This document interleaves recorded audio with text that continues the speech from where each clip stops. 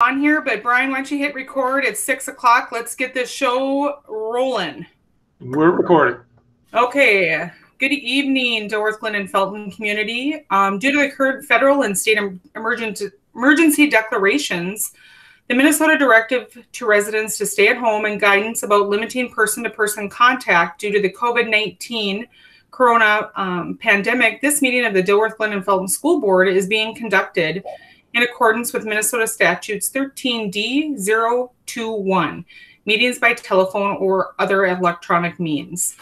Due to the health pandemic, the school board determined that it is not feasible for at least one board member or the superintendent to be physically present at the regular meeting location, and that it is not feasible for the public to attend this meeting at the regular meeting location due to this health pandemic. School board members are reminded to mute their microphones or phone when they are not speaking. School board members wishing to speak should use the little button on the left-hand side and do the hand signal so I know that you would like to be addressed, please. I will determine the order in which board members wishing to speak will be recognized. When recognized, the board member should unmute their microphone or phone, speak, and then mute their device. All votes will be conducted by a roll call, so our clerk Amy is able to record them. So each school board member should wait their name till their name is called before voting. This meeting is being recorded, and access to this recording will be made available on the school district's website as soon as reasonably possible. So thank you for all being here. We'll forego the Pledge of Allegiance. Roll call. We have all board members present: Amy, David, Laura, Raleigh, Ronnie, and Sandy, and myself. And joining us are Principal Lepard, Tracy Tollefson with Community Ed, Marianne Martin with Special Ed, Margot Hilla, Principal of Glyndon-Felton Elementary, John Jacobson, our Tech Director, and our Superintendent, Mr. Brian Tyson. All right, do we have a motion to approve the agenda? So moved. Was that Sandy? Sorry, I can't see anybody's face tonight. Oh, that was Laura. All right, Laura made a motion. Do we have a second? Second. Second. Second, I got by Ronnie. All right, we'll do a roll call for Amy. Amy? Aye. Sandy? Aye. Laura? Aye. David? Aye. Ronnie? Aye. Raleigh? Aye. Myself, aye. Motion carries. All right, public comments and rebel recognition. I'm going to go ahead and start. We have about 23 comments to read tonight, so I'm just going to systematically read one by one. I did ask the clerk, Amy, to not time me. I don't think any of them over a couple minutes here. So I apologize to all in advance if I butcher anybody's name that has submitted. So we're going to start out with a parent, Mitch Fortier. He said, "Dear school board members, I'm asking you to consider having graduation before June 9th, 2020. My son and others will not be here at the end of June. They have taken an oath to defend your freedom. The very thing you do day to day is owed to children like mine and many others who are willing to die for their country and America's free will. I've been very proud to have my son be a part of DGF from kindergarten to senior. On many, many occasions, we have recognized members of the military, family of members, and the fallen, recited the Pledge of Allegiance, and sang the Star-Spangled Banner before many school events. The patriotism and military appreciation at DGF has been stellar. Please don't let this opportunity to keep this great school tradition slip away. I will also add that if it's okay for people to go into bars and restaurants and big box stores, it would be safe enough to have graduation on our football field with everyone practicing safe social distancing and proper PPE. Thank you for your comment. Now we move on to Gina Maston. Will you please reconsider moving the principals around for the 2020-2021 school year? I think we can all agree that after the chaos of this year, our kids are going to need as much normalcy and familiar faces as possible. Thank you. Eric and Rebecca Wilkie. We would like to strongly encourage the school board to leave the administrators at the current schools for the 2020-2021 school year. It has been said that the principals will be shifted around beginning in the fall. This would be such a sad situation for our students. When they return to the school, they will yearn for normalcy and routine. Having familiar faces at each school will be so incredibly important. If the administration needs to be moved around, this would not be the year it should happen. For the students, please keep this in mind. Thank you. Thank you for your comment. All right, Amanda Brooks. I am concerned for our children. I know it has been discussed to change the principals this school year, but with COVID-19 and the school year not ending like it normally would, I strongly believe that principals should remain in the same until our schools combine. At least give our kids a good start to the school year with the principal they have known and loved and trust and respect to start a new year after all this trauma caused by COVID-19. Please consider keeping site principals as it is for the upcoming school year. I strongly believe that this will benefit our children deeply as an educator and a mother of a student. A slow transition like a meet and greet with students when a principal will change will benefit all as well. Thank you so much for reading this. Thank you, Amanda. Sorry, all. I need just a quick swig of water here. All right, Ian Nash. It is not fair for our class to take away what we have worked for 12 years. My classmates and I worked too hard to be denied our chance to be heard and our chance at a proper send-off like everyone else has before us. Let the student body decide, or at least give us the chance to have one down the road. For me, I could care less if it's in August like prom. At least we would have one. Please put yourself in the kids' shoes, how you would feel after you showed the commitment, put in the time, and gave full focus to school, just to have your graduation lost forever. Thank you, Ian. Keaton Ring, do a normal ceremony on the same day, but don't affiliate with the school. Thank you, Keaton. Eli Kuchny, I think the board should send out a survey to the students to see what we think about graduation. Thank you, Eli. Molly Holte, please consider sending out a survey to seniors that allow us to have a say in our unusual graduation. Thank you, Molly. Jacob Strand, football field, no parade. Thank you, Jacob. All right, one sheet down, 2 to go, guys. Logan Tucker, give seniors the choice how we have graduation. Thank you, Logan. Jay Gruel, I think it is unfair to decide our fate for graduation without at least asking the entire student body. We went to school for most of our lives, always waiting for a big day to walk across the stage. We deserve to at least have our voices be heard. Things may not change if graduation is moved back to a later date. However, if it is set to the 31st and Governor Walz changes his mind, you have just robbed a large amount of students of their big day. I strongly believe that we, the students, should have at least our opinions heard. Put yourself in our shoes or think if this were to have happened to your children. How would you want this situation to be handled? By the student it was happening to, or would you rather have it handled by another group of individuals without any input by the student themselves? Please send out a survey and find out what the students want for themselves. Thank you, Jay. Olivia Holm, I think we should have a semi-normal graduation. We worked our whole lives to get it to this point. It would be a shame if we had to graduate from a car. Thank you, Olivia. Howie Briss, have a drive-by on Park Avenue to pick up their diploma and have it live streamed. Thank you, Howie. Alyssa Camacho, I understand these circumstances, but we've been waiting to walk across the stage for 12 years. Without having graduation, it will be hard to move on to the next chapter of our lives without closure. Even if we were to have a parade now, but have the traditional graduation in December, that'd be better than skipping. Thank you, Alyssa. Gracie Aarons, a graduation ceremony should be held outside, welcoming only immediate family members and upholding social distancing guidelines. If chairs need to be placed further apart or sectioned off by families, then so be it.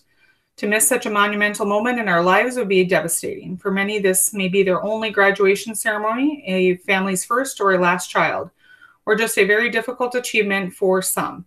But for all, having graduation ceremony is a reward of the 12 years of hard work and dedication to our studies, A virtual graduation would not be acceptable. DGF is not a big city school with 2,200 graduates. We're a rural school with 97 graduates. To compare DGF to St. Paul schools is like comparing a lake to an ocean, just not right.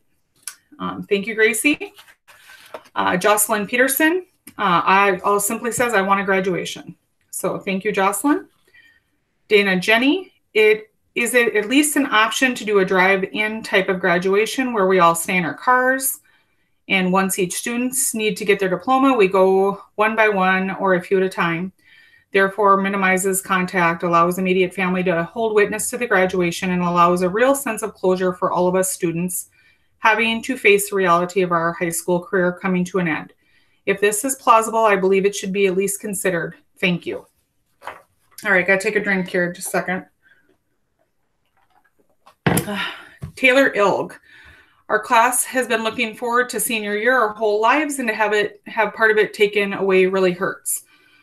The last thing we would want is to have our graduation taken away too. All of us want to walk across the stage to receive our diploma and celebrate as a class together.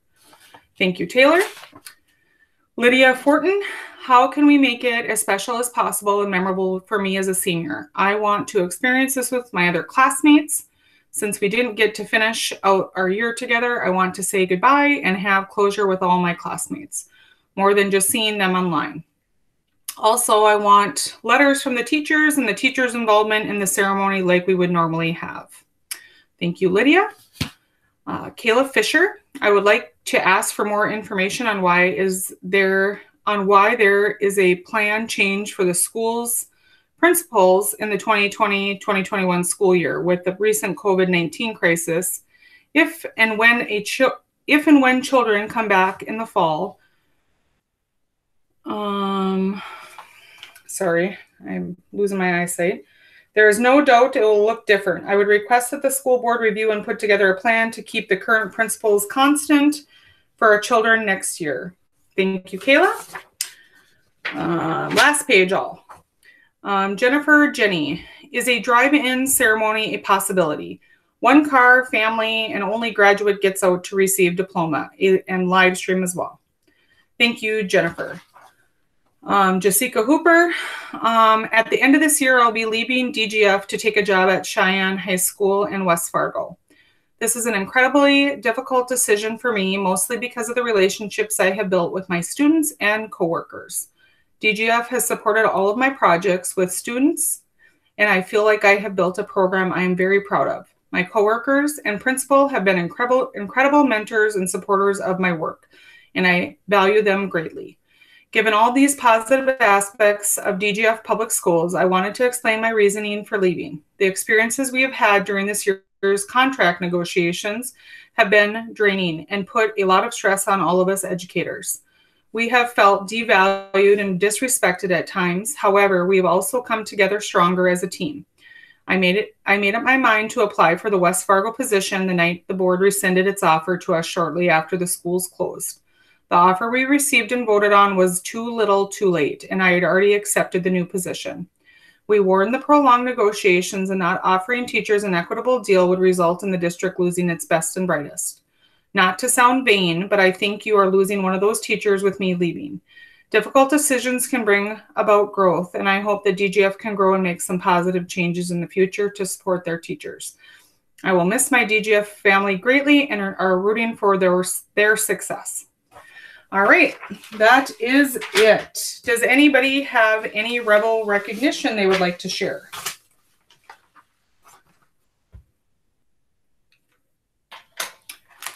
All right, seeing no hands raised, let's move on to reports.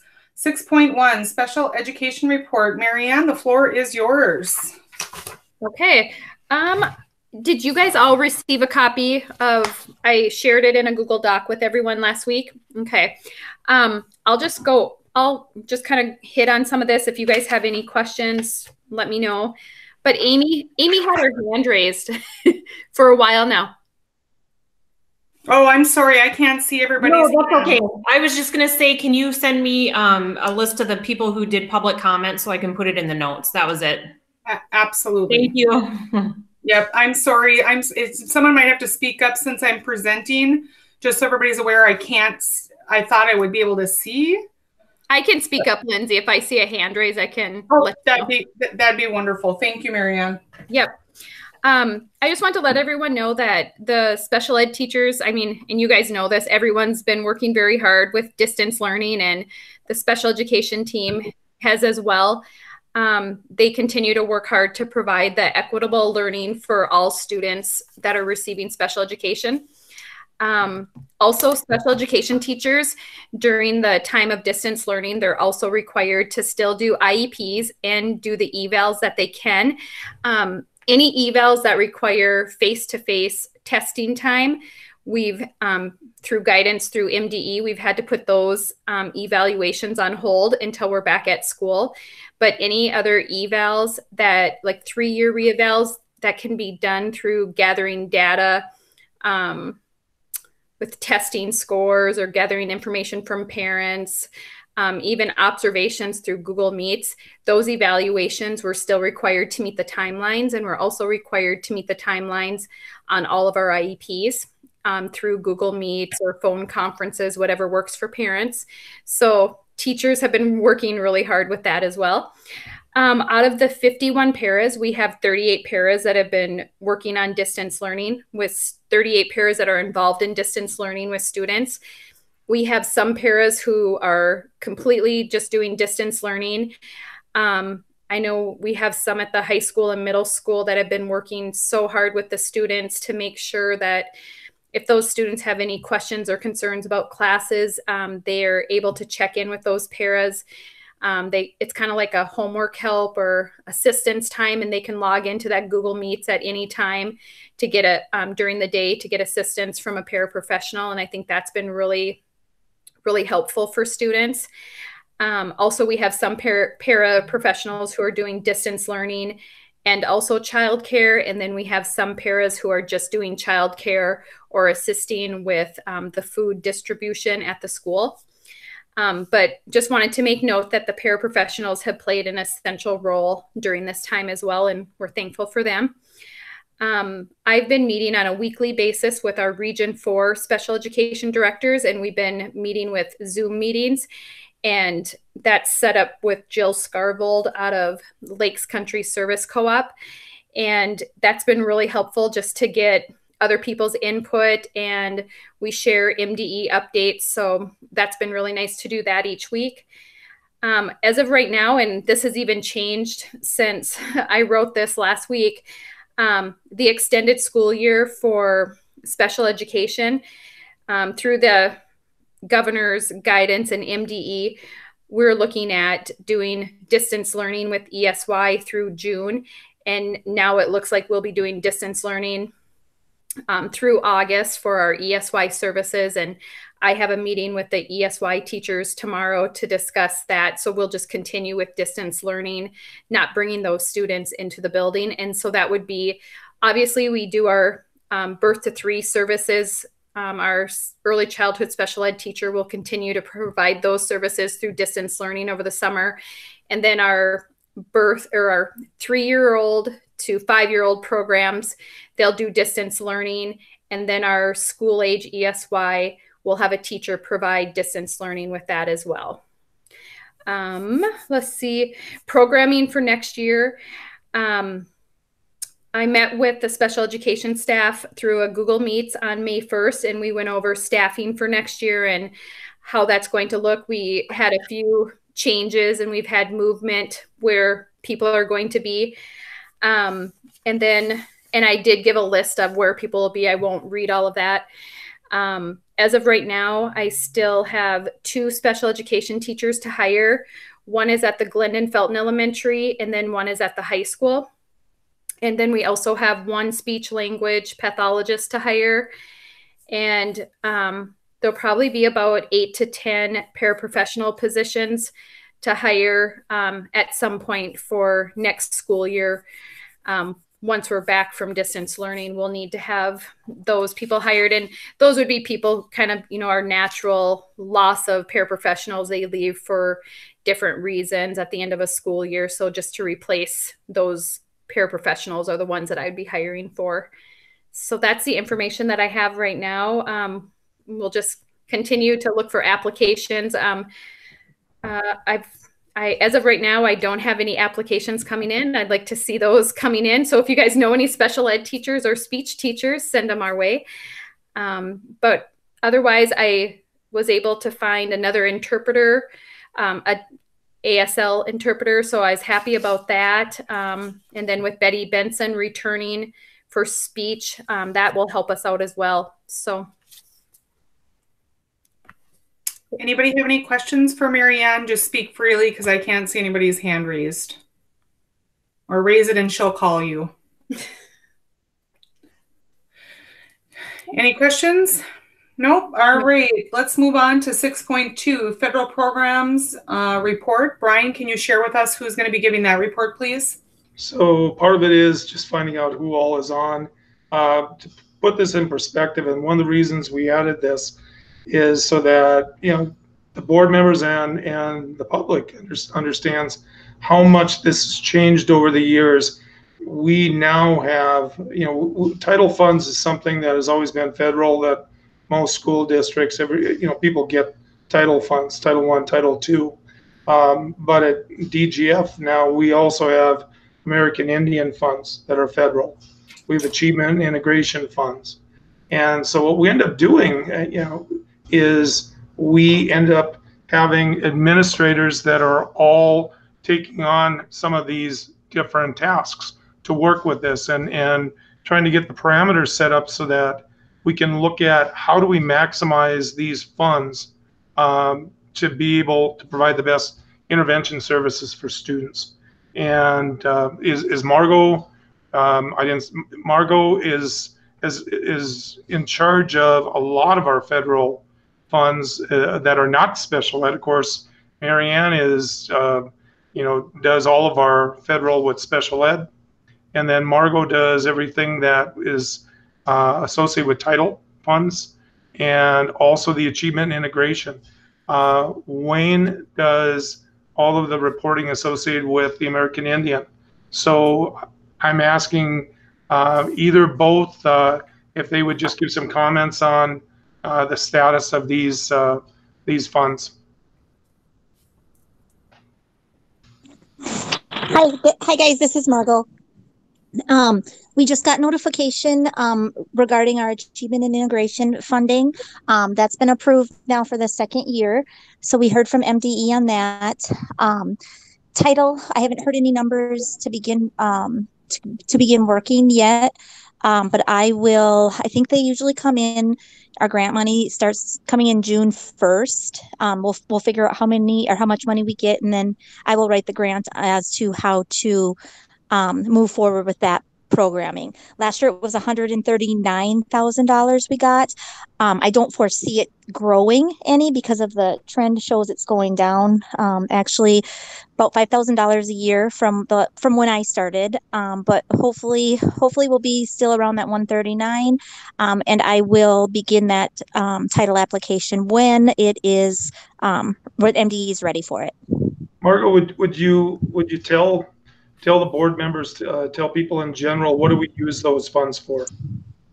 The title funds? Correct. Yep, the title funds are used to fund intervention services. So we really use those funds for adults, for grown-ups, to aid our students in making gains. So that's what the title, and then the achievement and integration piece, those funds are used for some of the AVID programming, some of the professional development programming, and some other of the intervention needs that we have during the school year. Thanks, Margot. And again, we've talked about this, I think, at previous board meetings, but these are the examples when you hear the amount of money coming in to provide those intervention services, and then you look at the model that we've been utilizing for a number of years, using certified staff for that. And so when I brought up before that, we run anywhere from $300,000 to $400,000 in expenses in those programs, but we only have $100 and some thousand of revenue coming in.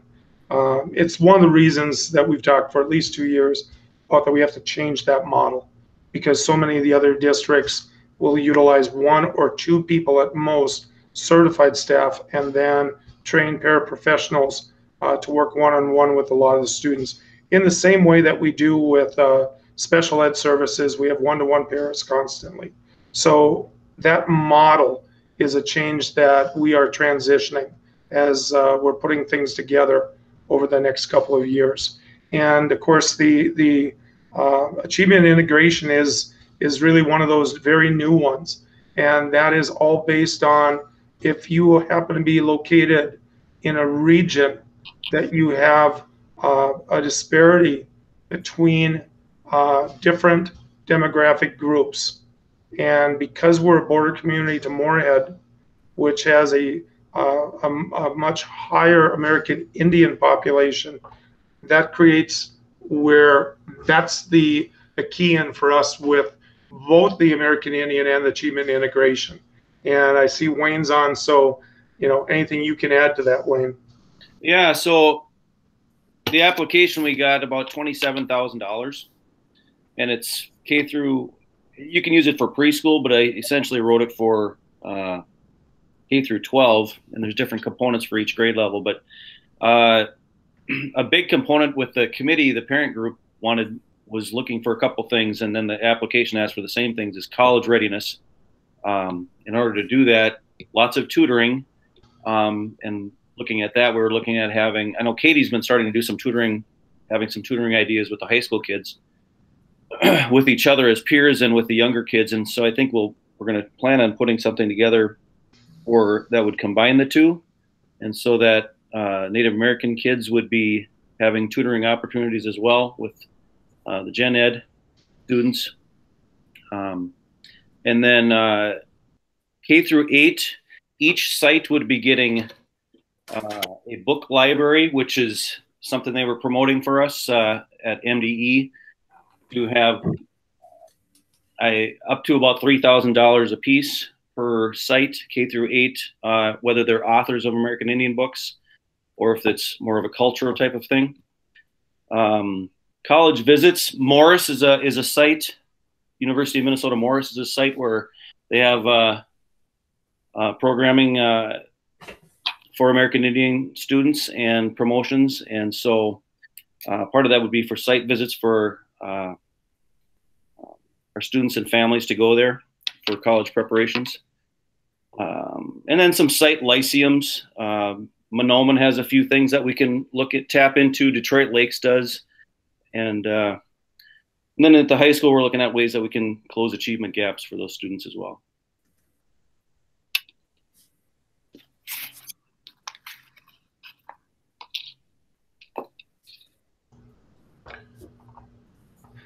That should be it, Lindsay. Okay, wonderful. Thank you all. Brian, do you have anything to add? You're good?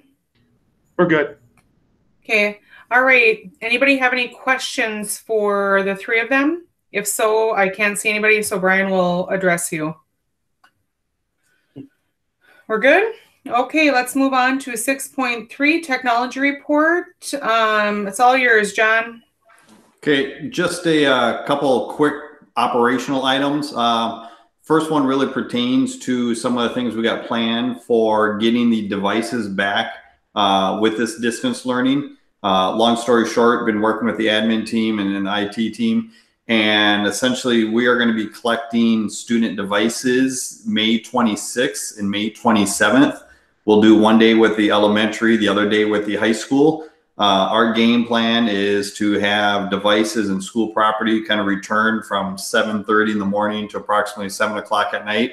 Parents and students will be able to bring their devices back to their child's school. We'll also have carts ready for quick inventory, identification of the device. We'll put them in the appropriate cart, and at a bare minimum, we'll be having those devices essentially quarantined for 2 weeks before we can start repairing inventory, doing any work that that needs to be done.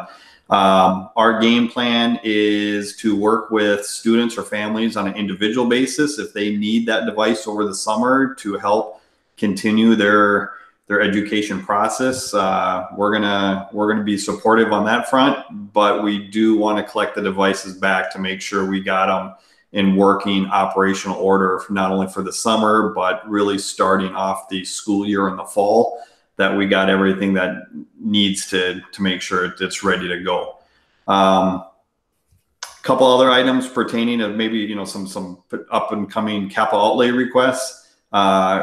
We were due to replace or upgrade our wireless system, and we had budgeted approximately about 150,000, you know, for that particular project, but prices came in super aggressive this winter, and we got that probably forecasted for around 85,000. And this year is unique because with the federal E-rate money, we had some money left over from the previous years, but they extended it one more year, and that's going to end this year. So essentially 50% of that cost will be subsidized by federal E-rate money, which helps essentially financially support schools that are trying to bring internet or digital, you know, content to, you know, to the students. And then there's a few other capital outlay, you know, projects, one pertaining to student devices, our ongoing refresh of that equipment, and to start working on some of the employee refresh. We were going to do that last summer, but we delayed it one more year. But we are going to look at possibly replacing some of the key equipment that we can do this summer, just so we don't have so many tech-related projects next summer tied to with the bond, with the security cameras, the classroom equipment, you know, stuff like that. So it's kind of helping spread some of the costs over a few years, but yet being realistic, next summer is going to be really a busy summer. So whatever we can chip away this summer is definitely a huge time saver, you know, for us at the moment. So that's all I had. Unless anyone had specific questions, thoughts, or concerns, I'll be happy to answer them. John, I have a quick question. Yes. And I'm naive to this, so this might be a silly question, but so my third grader, he's going to be returning his stuff next week. So does each student keep their same device, or do they get passed around to different kids depending upon, you know? No, each student, when any student that brings back their device, they will get their device back. So, okay. So we know when we do our inventory, what device is assigned to each individual student. We do that for really just general good, you know, inventory records, but also accountability piece. We kind of tell the students, hey, this is your device for the next, well, it's going on 4 years. So there's a little more ownership with the students, you know, knowing that their device is going to follow them around for the next 4 years. So if they want to be hard on it, you know, they know they're going to get that same device back and not somebody else's. Okay. Thank you. You bet.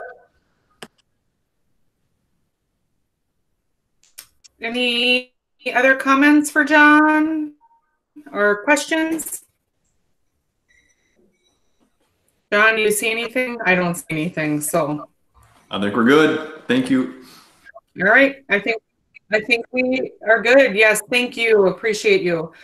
All right, 6.4 board committee reports. Has anybody had a meeting since we last had a board meeting last Monday? Speak freely because I can't see you, or Brian will call upon you. All right, I think we're good. I will say shortly, we did have a quick meeting on Friday night after the governor released his statement regarding graduation. So we'll get further into that. Let's let Brian get going because we will be having discussion regarding that at the end.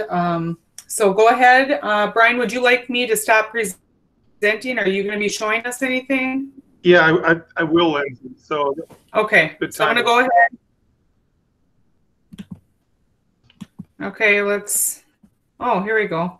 Perfect. Okay, John taught me something today, just so you know. I've learned something, new skill. Oh, there we go. That's perfect. So a couple things I'll go through before we get into some of the presentation mode. You may have seen that we put out the timelines regarding capital outlay purchases and for classroom requests, and then also on the classroom requisition orders. Put some information out last night, including all of the POs associated with this year. What's really nice about the process through Region 1 is that the teachers can simply pull up that purchase order, and then they have the availability based on those handouts to be able to go in and directly see what supplies they ordered. They can actually copy it into this next year's requisition and save themselves a whole heck of a lot of time for the requisition. So the process with capital outlay is we simply accumulate all of those capital outlay requests. We put them in our good old capital outlay general spreadsheet, and then we start having the meetings, site team leadership, Birth to 5, 6 to 12, admin cabinet, and then get recommendations that we can bring forward to the board based on that. For the people on operations, there's no point meeting yet tonight. We don't have any new updates yet. I'm thinking that it may make sense for us to look at meeting a week from tonight on the 18th. But I'll contact each of you as we get information. And the reason I say that is we have a number of things that are happening this week. We know that we have the Oversight Committee meeting on Friday. We know that the governor is going to, or not the governor, but the commissioner is going to be giving an update to the SOUPs on Thursday at 4:30. And that specifically is about summer plans and extended school year planning and a little bit about calendar. So that's going to be a pretty important one. And with that as information, I think we'll definitely have the basis of looking at an operations meeting sometime next week, and then so that we can have the fiscal meeting directly before the meeting on the 26th, so that both of the committees have an opportunity to look at both from the economic point of view for this and a needs assessment on operations. So that's all coming. We've got the tentative plans with the transportation vendors, of course, based on meetings we've had, looking at pay rates on the spring extracurricular, of course, the regular routes, proceeding with that, spring coaches compensation. I will, once we get the contract, if that gets ratified tonight, then I'll reach out to the EM president and to Tony and just relay to him, here's the plans on the compensation for the spring extracurricular. Update land acquisition. That's been taking some time because an abstract wasn't located. So we shared on Saturday, actually, I shared with Terry Setter a copy of the purchase agreement again. That's sitting with the attorneys. They're going to draw up everything for the deed so that we can get this transferred.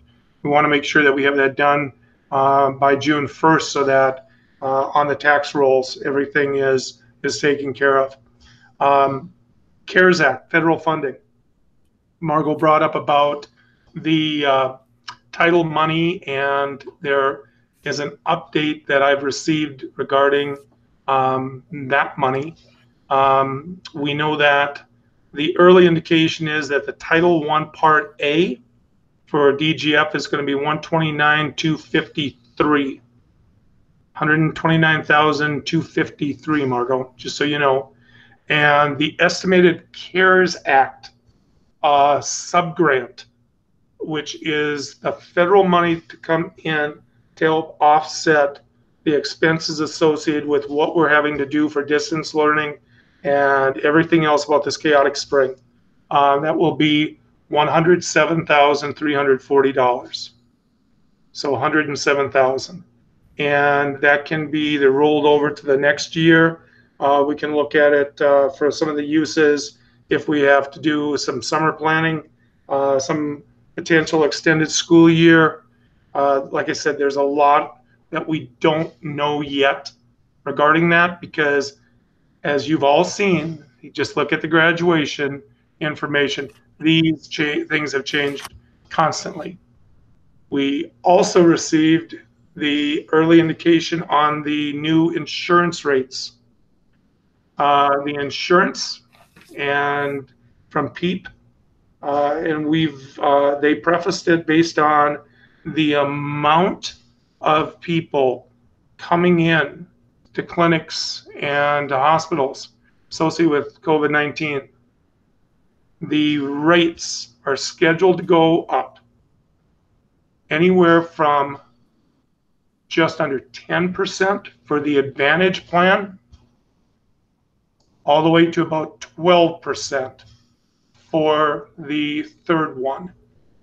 So, this is a kicker, but I think it goes hand in hand, stressing on why, and I'm just going to show this very quickly,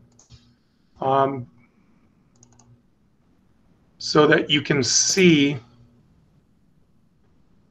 There's the cost, folks. So you can see between single employee plus one family, this current rates, and then next year's rates. And each one of these are done actuarially separately. That's why the rates, it's based on who's in what group and what the profits and losses were for each of those particular groups. So it isn't a set straight 10% across the board. Every one of those plans have different rate increases. So again, that's not great news, but I think hand in hand, when you look at where a lot of the emphasis was on this collective bargaining agreement that is being decided tonight, the importance of increasing the health insurance contributions, because these are some big numbers. This is the highest one since we've been on PEEP. And I'm sure it's across the board. Doesn't matter who your carrier is. We're going to see some massive changes with insurance. So I will, Jeannie was sending out information on this today. I think she sent this out, but this is, I want to make sure that at least everybody has an opportunity to see that, because it is, those are big numbers. The next one that I just wanted to review very quickly.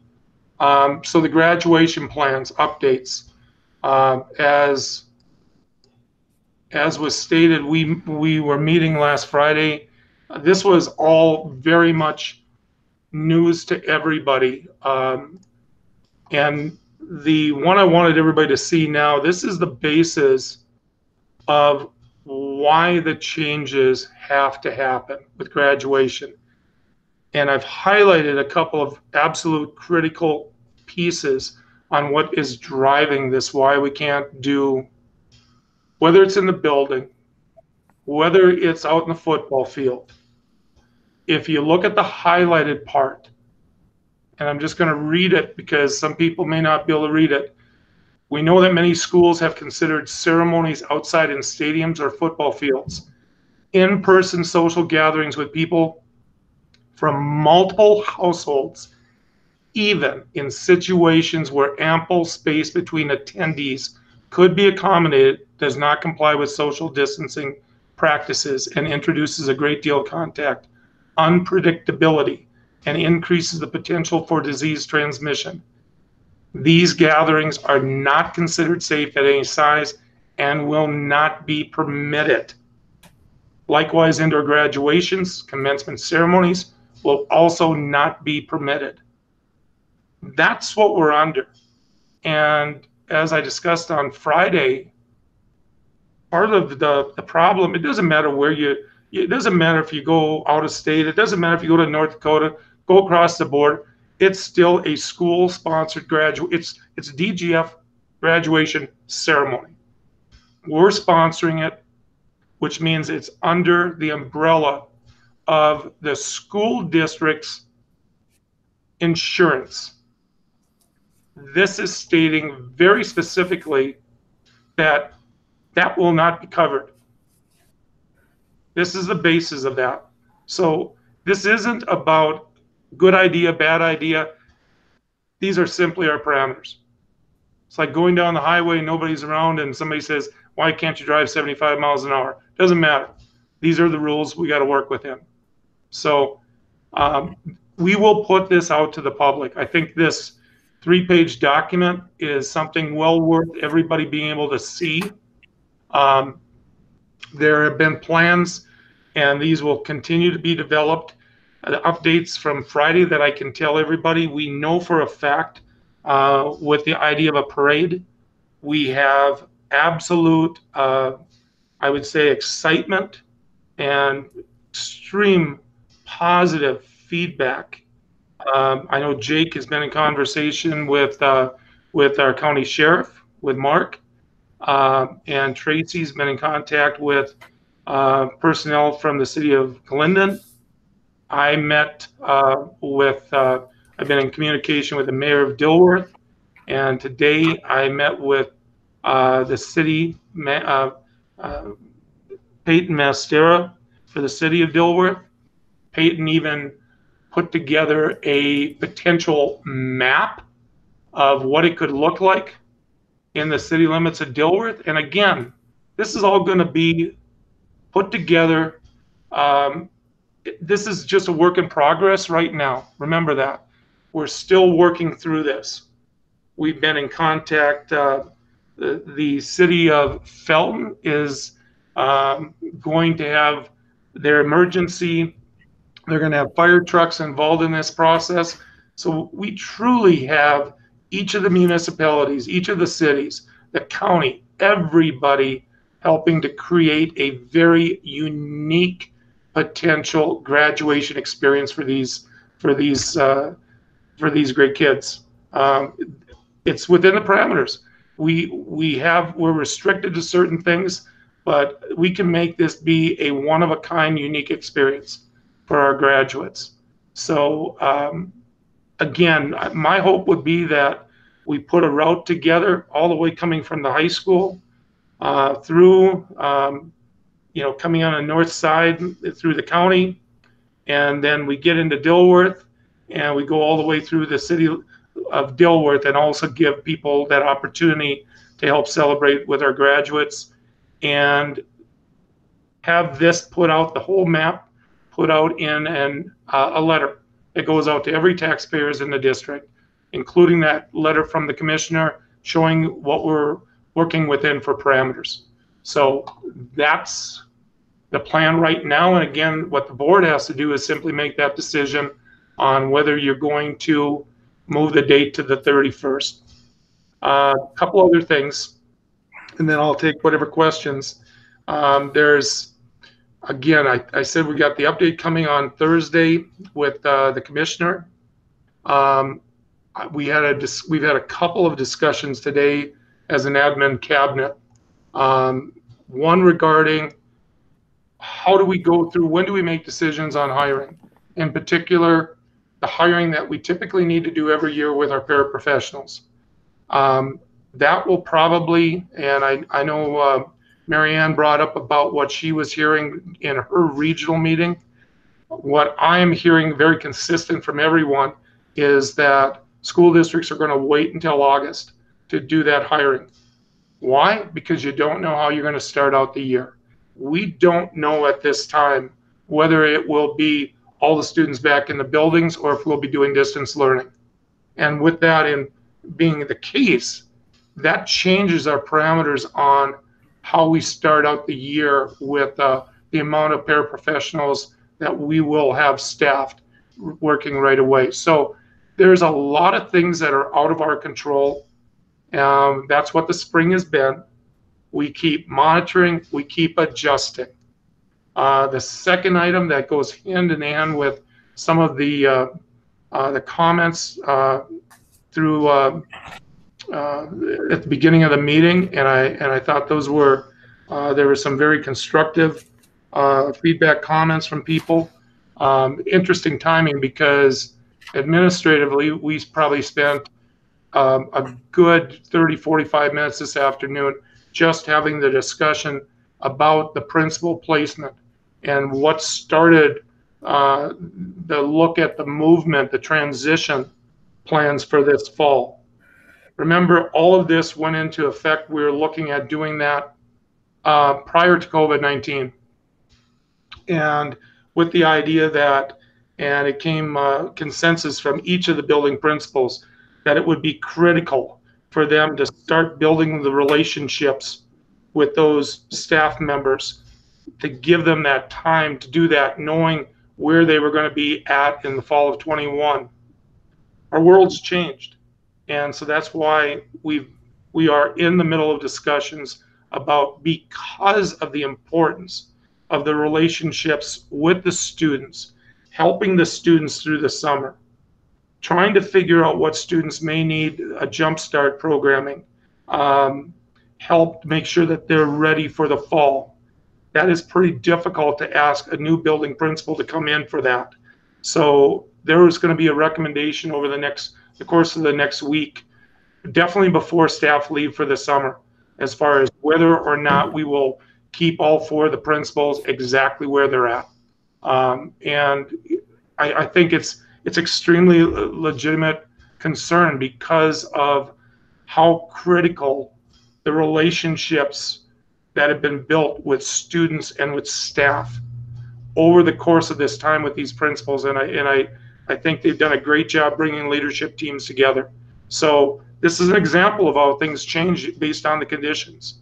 So we'll have more on that to report back to the board.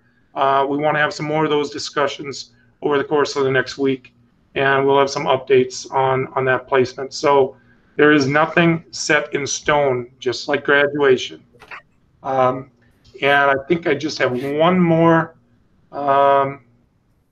Nope, that does it from mine. So I'm ready for any questions. No, I take that back. I wanted to show the calendar very quickly. So hopefully I can remember. I have so many things up right now. Untitled, got that one. Otherwise, I'll wait until we get to the calendar. Lindsay, I'll wait until we get to the calendar one, and then I'll bring it up so we can talk about that at that time. So I'll quit presenting at this point. Okay, thank you. All right, we're moving on to 7.1, approval of the minutes. David raised his hand. Oh, David. Welcome. We welcome your comments. Go ahead. Brian, I just had a question on the health insurance. Have we gone to the market for that? Have we marketed our insurance program recently, or do we have the opportunity to do that, or how does that work? We do what, however, the teachers union itself has the right to select what health insurance. So potentially you could have 2 different health insurance plans going on in a district because we can't control the largest group.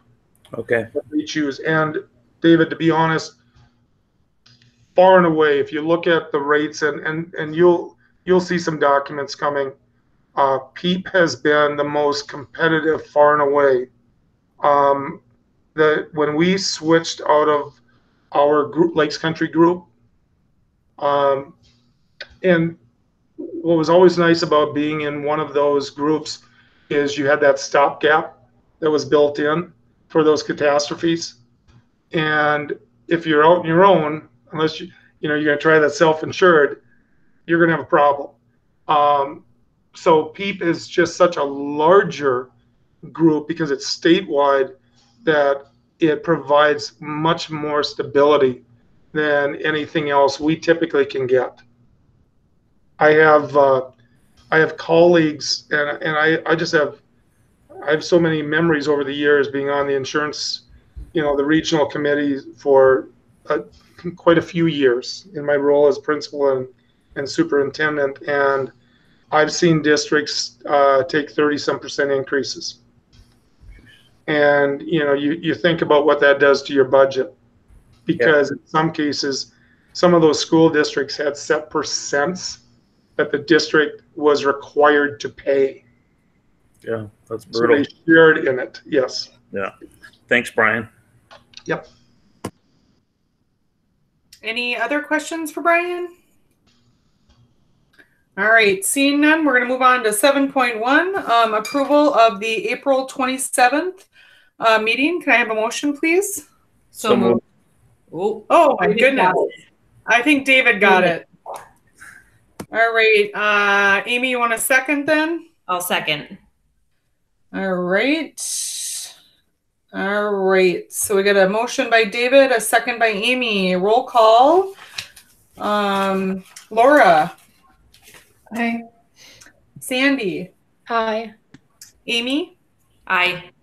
David. Aye. Raleigh. Aye. Ronnie. Aye. Myself, aye. Motion carries. All right, now we'll move on to 7.2, special meeting, May 4th. This is to approve approval of those minutes. Can I have a motion, please? So moved.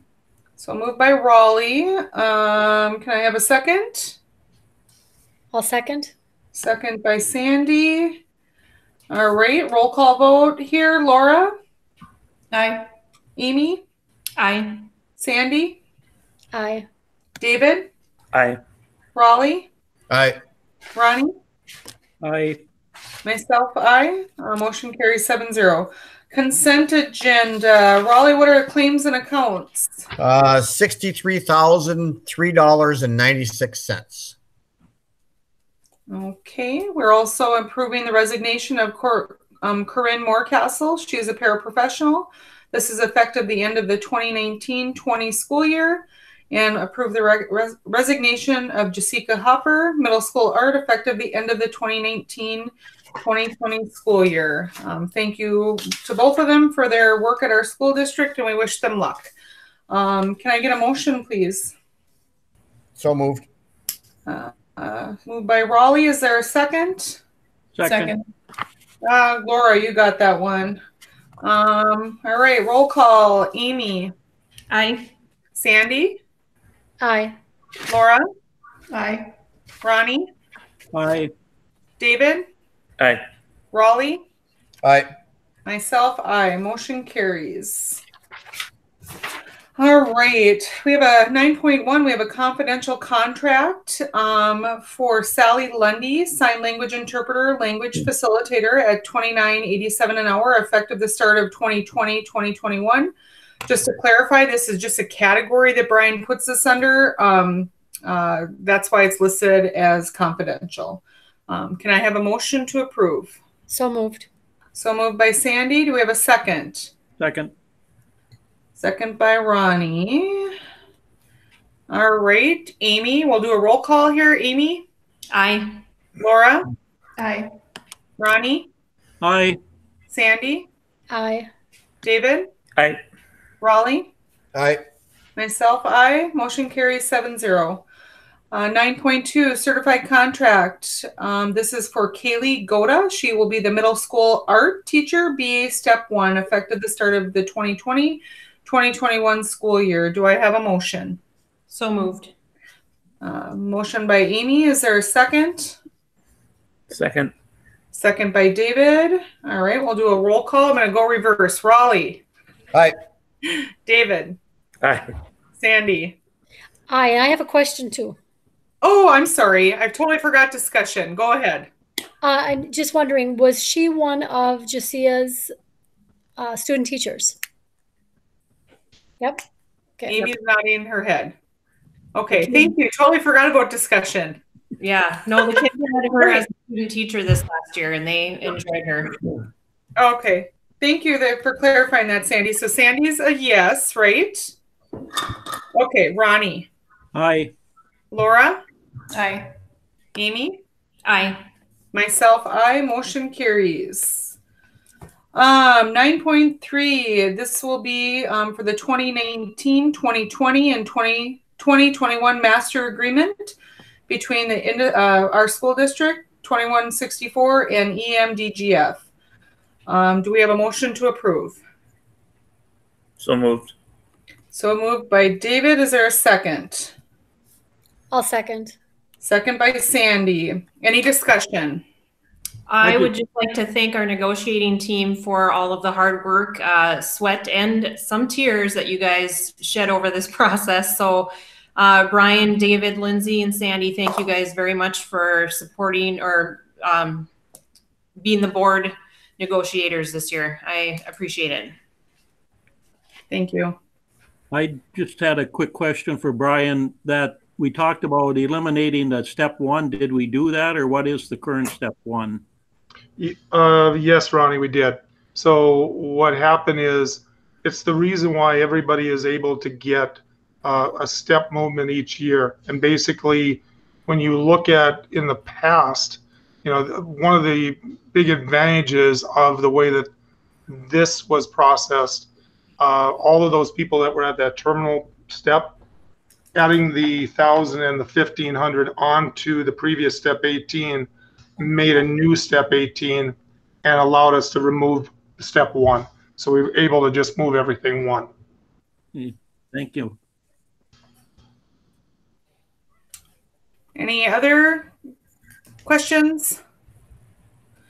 I can say for the negotiating team, leadership is hard, and I appreciate their leadership and working through this. And thank you, Brian, for helping us get this done. So I'm happy to accept this motion in the second. And here we go. Roll call. Amy.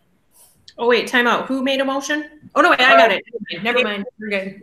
David and Sandy. Aye. You're good? Aye. Okay. Laura.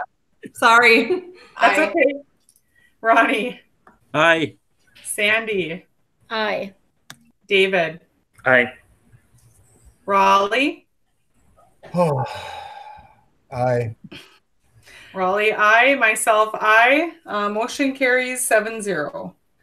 Okay, so we have additional action items. 10.1 is our 2020-2021 Minnesota High School League resolution for membership. Amy, you do not need to read this, per Brian. So Brian, speak now or forever hold your peace about this. You said she didn't have to read it. Correct. Everybody has seen the resolution? Yes. Okay, then I don't have to worry about taking over the screen and presenting. Awesome. Okay, so this is just something we annually do for membership, correct, Brian? Okay, just to get the question out there. Absolutely. Okay, can I have a motion, please? So moved. So moved. Oh, I got David first. Raleigh, would you like to second that? Absolutely. All right, Raleigh is going to second it. Any further discussion? Yeah, Lindsay, I just had a question. Brian, you sent that thing, something about we're supposed to watch that video or something for it, but I couldn't figure out how to get into the video. It seemed to be joining a meet. Yeah, I couldn't either. It didn't work for me either. Okay. It was a Google Meet. Did you read the resolution, Ronnie? Yeah, I did read the resolution, so I'm okay on that. I just was, I thought we had to go on and, you know, watch this video too, as far part of it that we're supposed to do, but. I will look and I'll CC myself so that I can test to see if it's coming through on that. It's the same. This isn't a new one, folks. So I think more than anything, it's just as you have time, take a look at the video. It's just a good video on, you know, just again, why we do what we do with it, especially in these times. It's interesting. Okay. So All right. I'll reset it. Okay, thank you. So we have a motion by David, a second by Raleigh. Any further discussion? All right, roll call vote. Raleigh? Aye. Sandy? Aye. David? Aye. Amy? Aye. Laura? Aye. Ronnie? Aye. Myself, aye. Motion carries. All right, this is 10.2 is the 2020-2021 DGF school calendar. Brian is going to be presenting this. Can I get a motion? So moved. Moved by Raleigh. Is there a second? I'll second. Second by Sandy. Brian is going to present so we can have some discussion. Thank you all.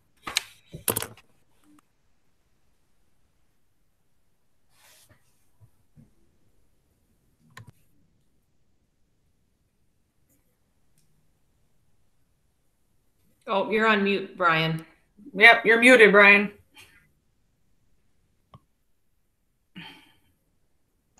How was that? Perfect. Thank you. Okay, so again, this is going with the idea of starting before Labor Day. And those of you who have been involved with the oversight committee work, you're well aware of the importance of how busy summer of 21 is going to be. It's going to be extremely busy for them. We have the opportunity to be able to start before Labor Day. This is going to be, we by contract, we have to have the board approve an initial calendar. And the initial calendar must be approved meeting the requirements with students. We know after going through the amount of student contact days, when you look at this instructional days piece, we need to have a minimum of 165 instructional days with students. So the other calendar option with an early start was not going to meet that requirement. So the 164 could not work. This calendar is set up, and I do anticipate that there will be some changes with the workshop days for staff, because I think we have a unique opportunity to be able to look at it in multiple means. I don't see the instructional days with students changing. You'll notice that this is set up so that there are 3 workshop days in August, 24th through the 26th. Then the first 2 instructional days with students, grades 1 through 12, are on the 27th and 28th of August. And the reason for that purple there is because that's already for K. What we typically do those first 2 days is not have the kindergartners in as a group, but one-to-one, so that the staff members can get to know them and have those meetings. That's been very successful. It's been very positive feedback from the kindergarten staff. So we would still have that on those 2 days. This calendar would provide that we would have the students done by May 14th with graduation on the 16th. It allows us, notice we have these extra days, 8 days that would be non-instructional. Now, the discussion we had today as an admin cabinet, and that is going to be discussed with leadership teams, is there's nothing that says that these 8 days have to be in May at the end of the year. There may be an advantage, and some of the sites may choose that they actually want those days. Maybe they start on the 17th of August, and they do some of those workshop days there. And the reason I say that is because right now we don't know how the fall is going to start out, whether it's going to be through distance learning or not. And if you think about how we went into distance learning, all of a sudden the state gave us a number of days for planning purposes to get ready for the distance learning. I would anticipate the same thing is going to happen this fall. And we know that we have some students that may be getting incompletes. We know that we have some students that may need a jump start to get ready for the fall. This would allow, in particular, the high school and the middle school to be able to have, they're going to put time in. We know that people are dedicated, but we could actually have them working with those students in from the 17th to the 21st, let's say. And again, it may be up to the sites. They may choose. So in the end, I fully anticipate a calendar that has these days in the lavender or whatever color you want to call it that are staff only. Maybe there's 8 days in August and then 8 days in May. And we simply work in agreement with our staff that you're going to be putting in 8 of those days. And you work it out with your principals, what makes the most sense for the elementary, the middle school, and the high school.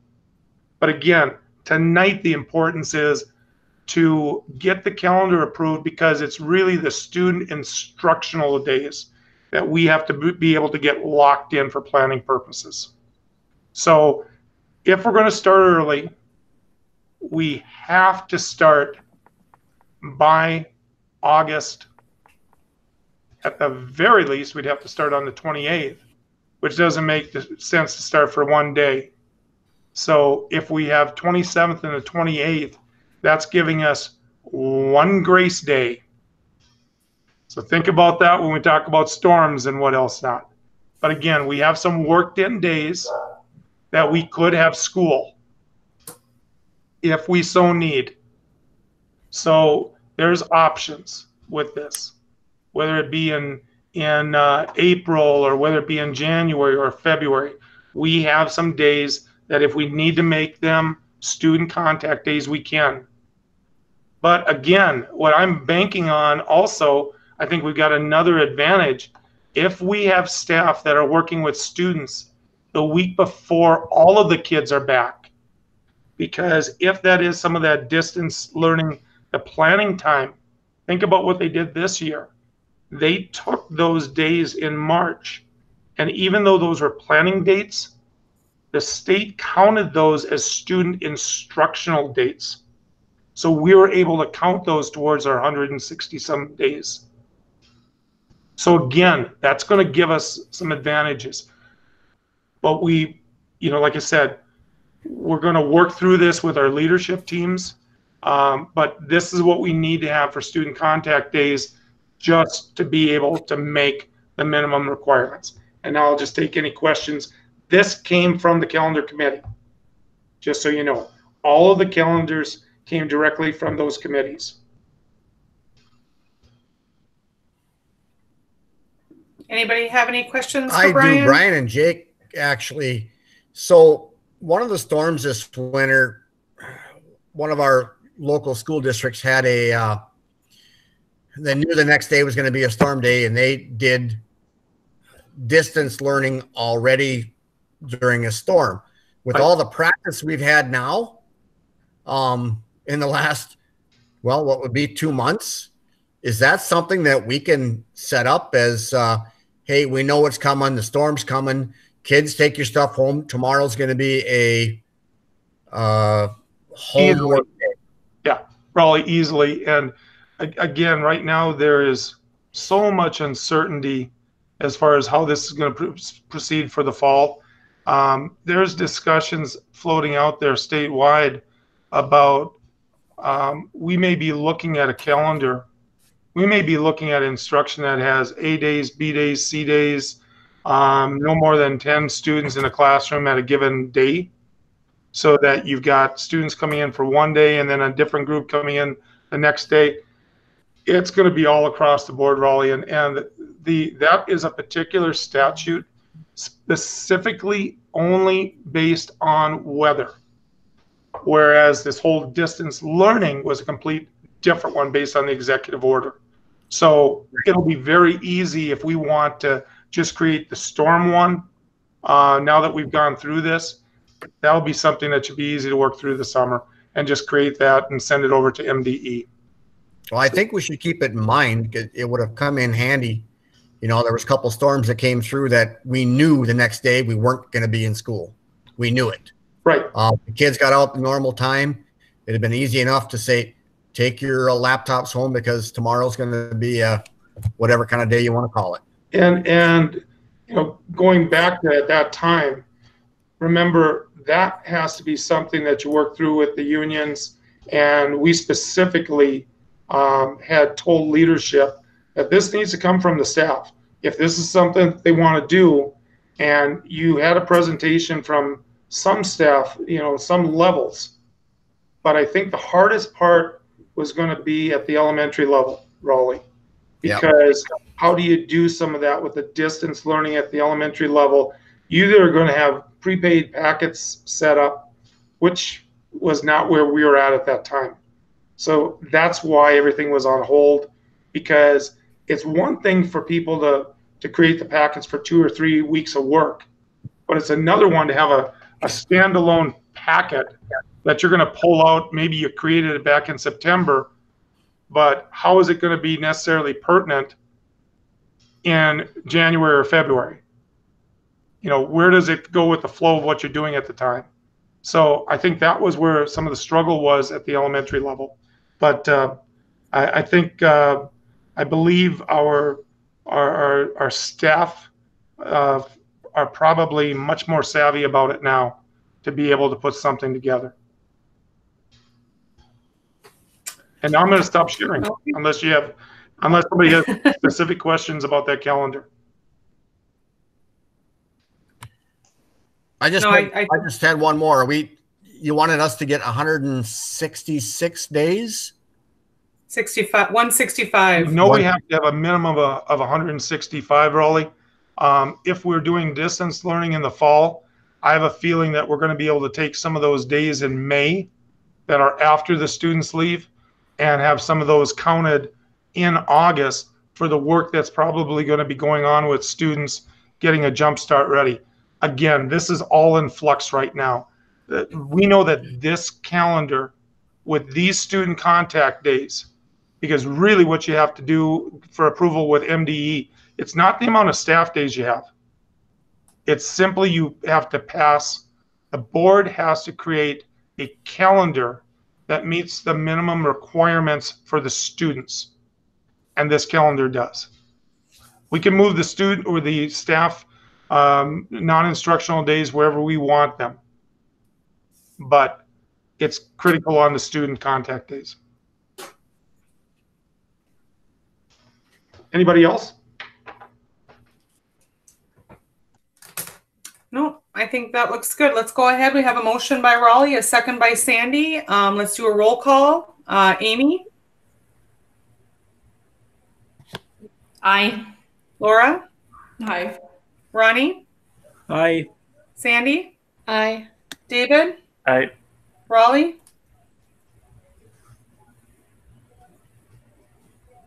Oh, Raleigh, you're on mute.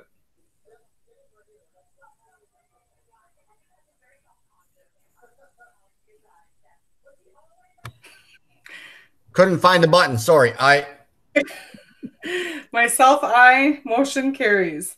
All right, we're moving on to 10.3. This is to revise the schedule for the DGF class of 2020 graduation. I'm gonna get a motion in a second, and then we will have some discussion here. So, could I have a motion? I'll make a motion that we move the graduation ceremony to Sunday, May 31st. Got a motion from Sandy. Is there a second? I'll second. Second by Amy. All right, I'll open the floor for discussion. I know Raleigh and I both have something to say, and I would appreciate other people to chime in as well. I'm just going to go ahead and start and just kind of have my opinion here. You know, we were trying to be proactive last Monday night, and you know, I felt good when we left that meeting and thinking, you know, gosh, we've got our poop in a group. But unfortunately now, like many parents, including myself, we're extremely frustrated and disappointed in our governor's decision. Here's the deal, though. We're not alone. There's bordering communities all up and down the state of Minnesota that border North Dakota that are feeling the same absolute way that we are. I think that this isn't going to be traditional, unfortunately, but we have an opportunity to help our seniors make a memory that will be like no other graduation in history. They will be making history. And I think myself as a parent, I lost sight of that. And after having a frank discussion with my senior Aiden, he made it very clear that although he is disappointed, you know, I have to move on with my life. And he said, and if doing that means waiting another month and hearing the same disappointment, I don't want to do it twice. Just move the date up, get all my classmates involved, everybody leaving for the military, everybody can be included. So I'm going to listen to my son because my heart hurts more for him than his hurts for himself. So there's my 2 cents. My turn. Go ahead, Raul. Yep, go ahead, Raul. I'm sitting here thinking there's still a lot of time between now and June 26th. We had it set for June 26th. That night we left there, we were all very comfortable saying June 26th, no matter how it turned out. I can tell you that I've been reading and listening to TV and news articles from Minneapolis, and they are getting massacred down there by state representatives, Democrat and Republican, for doing what they did. They are getting hammered left and right. Now, if by the time we change it to May 31st, And, May 18th is coming up when the supposed stay-at-home orders are over. If things change, I don't think they will. In fact, I think he's going to extend it to June 1, although the deaths and everything were down today, down to like 19. I'm still for the June 26th, and if it ends up being a parade June 26th, it's a parade June 26th, but at least it gives it a better shot at walking across the stage. I've said my piece. Brian, don't laugh, but now I can sleep at night.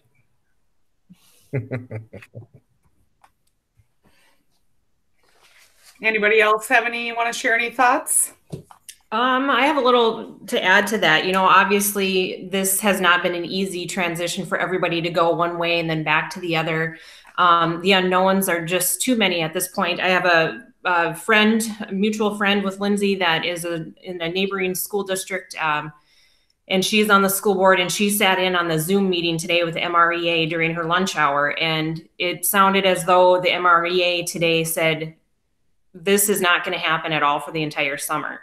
Now, do I feel frustrated? I feel as though the governor and the Department of Health is making, a decision based off of the metro area versus the rural. I mean, Ulen-Hinterdal only has 19 graduates this year, and they're going to have to discuss and figure out what they're going to do as an alternative to the date that they set on June 19th.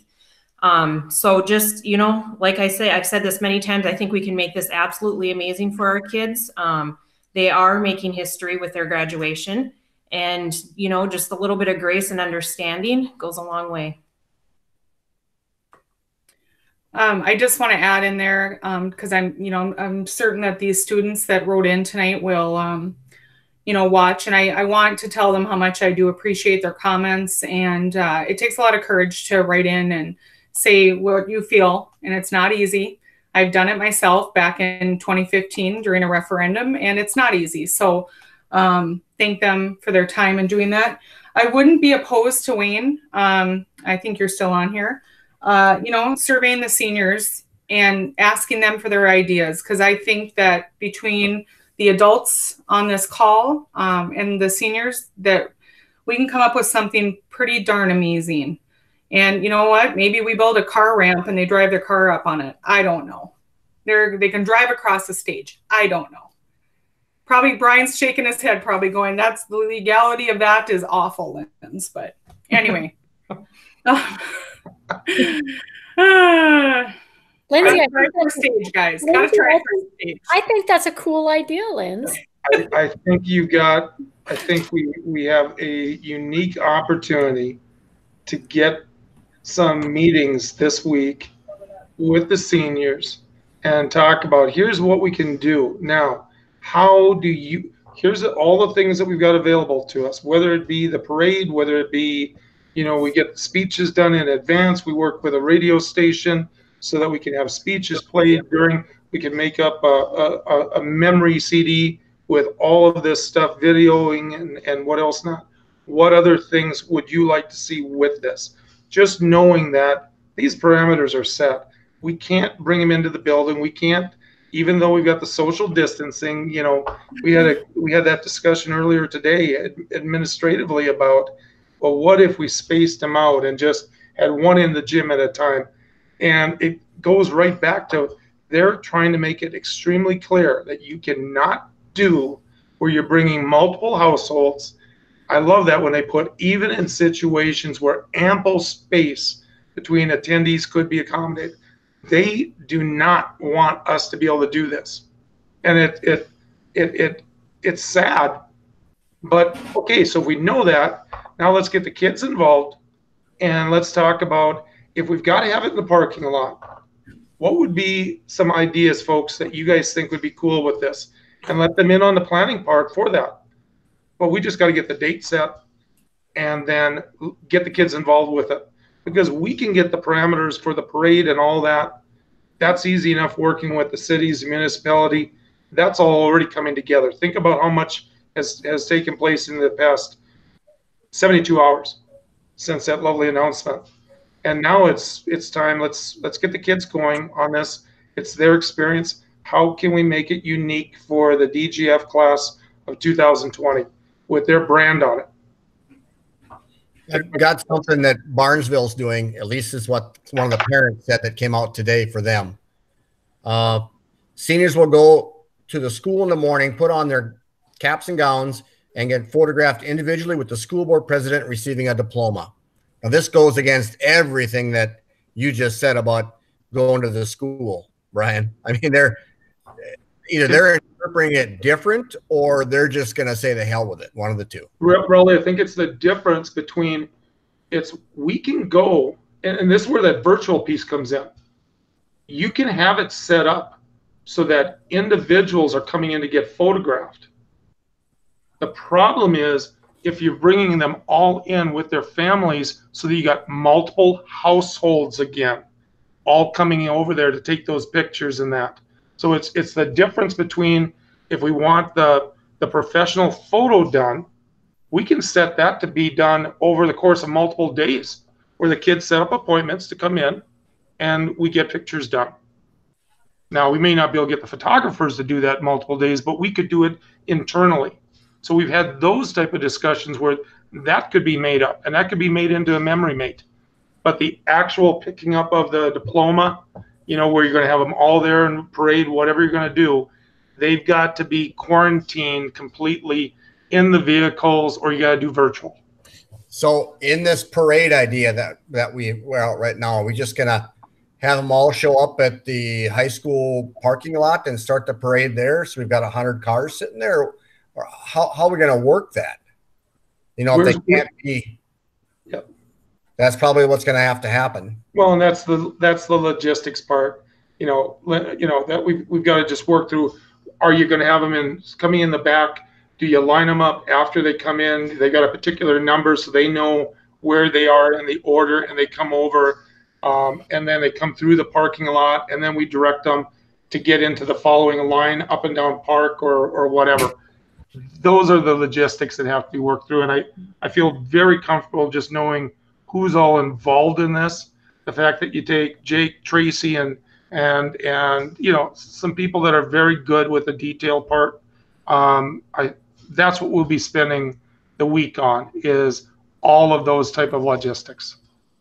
Just one question, Brian. Say the governor picks June 1st as he lifts the stay-at-home order. What if he extends it? And then we're stuck, having this conversation again. Do we want to select a backup if he did that? I hope he doesn't. Well, here's the thing. And I'm just going to I want to show you that again. I'm just saying, like, to June 5th, like May 31st, Friday, June 5th. I don't think it's going to matter. This is a complete separate component. For them to put this out Friday morning on the graduation commencement celebration guidance, it's not going to matter what the stay-at-home is for businesses and what else not. This is about what the public schools can do. They wouldn't have put that out on Friday unless, and you notice that paragraph there, we know that until later in the summer to allow for more traditional event. While we recognize the desire to honor this rite of passage in a more traditional way, we cannot offer a timeline. So it's not going to have anything to do with just those stay-at-home orders. This is all about the public celebrations of the public schools. Okay, thank you. Ronnie, were you wanting to talk? I thought I saw. Did you raise your hand? I did. Well, I guess the first thing, and I'm sure everybody else totally agrees, I'm just truly disappointed in MDE. There's no reason this couldn't have been put out 2 weeks ago so we had time to do it. That's the big frustration, but we got to live with it and do what we can. We took the June date to try to go far enough down the line so that we could have an outdoor one, and basically that's out the window. So what do you do? And I guess moving it back up, gets all of them in there, even those in the military that's going to go out. So that would help for that standpoint. I thought I heard some of the comments there that were read tonight that, I guess I didn't really hear anybody say they wanted to do virtual. A lot of them tried to do whatever you can or whatever. And I thought there's even a couple of them that said, well, maybe even winter, you could turn around and have a traditional one too if you wanted to. I don't know, but I don't really think that they're going to release stuff through the summer. So, there's just nothing going to go on that I know of. So I guess I think we got to try the May 31st one. Anybody else? Sandy, did you have any comment? No, I know that there's a motion and a second on the floor for that date. Yep. Everybody else good? Oh, Amy, you're waving at me. Are you good? No, David wanted to talk. Oh, David, I'm sorry. It's not flashing up anymore. So you guys just got to wave at me. Your hand raising didn't go. No worries. I just, regardless of whether shelter in place is, removed for the state, I think the bigger issue probably is the amount of people that can congregate together. So even if we have shelter in place removed, I do not see them encouraging groups of right now it's 10 people. You're talking about graduation, you're talking about hundreds. I don't see that happening. So I guess it's unfortunate. I agree with everyone here. This stinks. But it is what it is, and it's out of our control. I'm just wondering how anybody else feels if it is moved to May 31st. Do you feel that's ample time for getting it organized? Wayne, do you want to comment on that?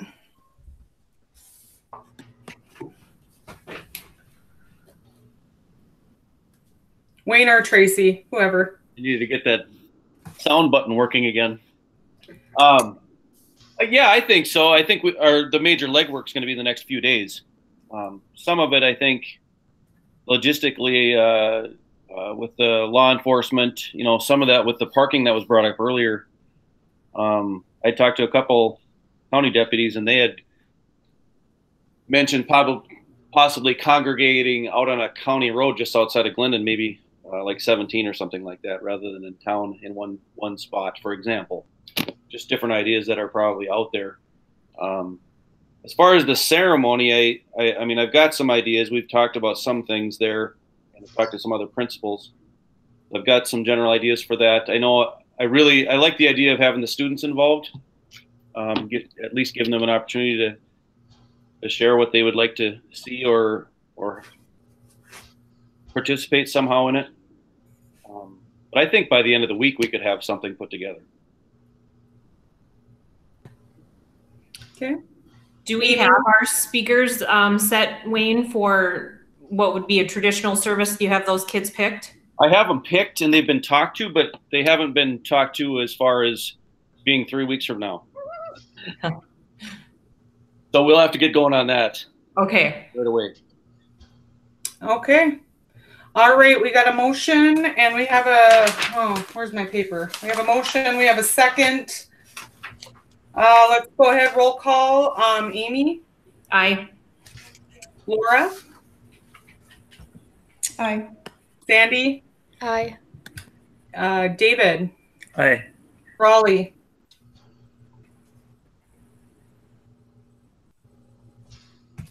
Oh, Ronnie? Aye. Raleigh? Dang, speaker button. No. And myself, aye. Motion carries 6-1. All right, graduation will be moved back to May 31st. Communication should go out to the district residents as soon as reasonably possible. Tomorrow. And a survey out to the senior class? Yep, survey out to the senior class. Okay. So as Brian said, operations will not be meeting tonight. He will be reaching out to Amy, Raleigh, and Ronnie in regards to possibly having a meeting next Monday night. So look for an email, or actually, Brian, can you just maybe text and let Ronnie know so he can see if he's in the tractor, or even Raleigh too. He's been doing some stuff, and get that coordinated.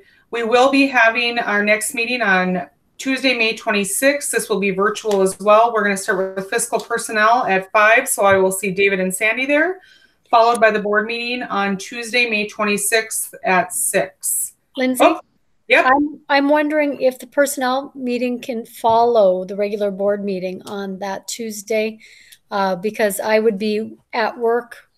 I'm assuming I'm going to be called back. I'll be at work until 5, and I just don't have access to get internet and out of that building before. Oh yeah, no, that's fine with me, David. Brian, is that fine with you?